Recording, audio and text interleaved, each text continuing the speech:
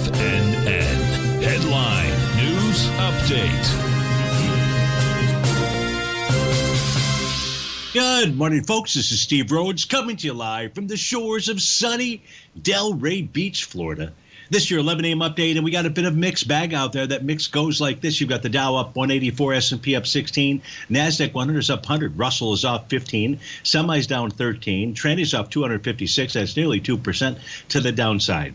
Gold is trading out at $19.15. That's up about 49 bucks. Silver's up the $1.40, trading at $21.90. Light sweet crude is off 98 cents. She's printed out at 75.71. Natural gas up 19 pennies. It's about an 8% move. Trading out at 262. And the 30-year treasury up 2 ticks at 2 points and 18 ticks, trading out at 130.19. Let's go try to figure out what all that means, where price is headed to, by taking a look at that 9-panel market update chart. We'll see here in the ES Mini, it has completed now the 1-to-1 A to B equals CD to the downside price objective. That price objective was 38.36. Price this morning gets down to 38.39.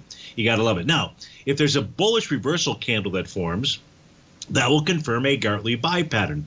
If it doesn't, and we're below profile levels, well, we're probably back down at the lows of the morning. Spot volatility still well above its 50-day exponential moving average. That is never good for the buyers unless we've actually made a bottom in the S&P, and I don't see a bottom pattern as we speak just yet. If we take a look at the NQ, and here's where it gets a little bit dicey, so to speak, where we've got confirmed A to B equals CD down patterns and the other indices, the other equity future contracts out there.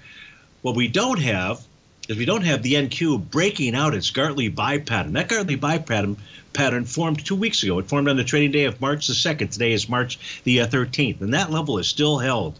Wow.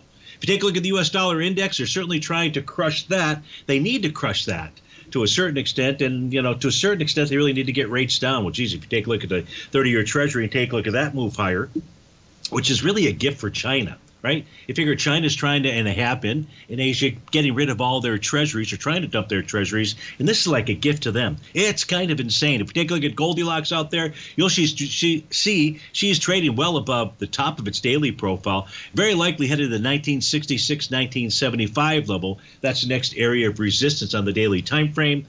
Silver, it's trading above the top of its daily profile. We'll have to take a look at clues as to where it might be headed to during the Trader's Edge show. You have light sweet crude just consolidated with inside its daily and weekly profiles, really the daily at 74.40 up to 79.24. Natural gas back inside its profile. It's got a consolidation. That's between 247 and 286.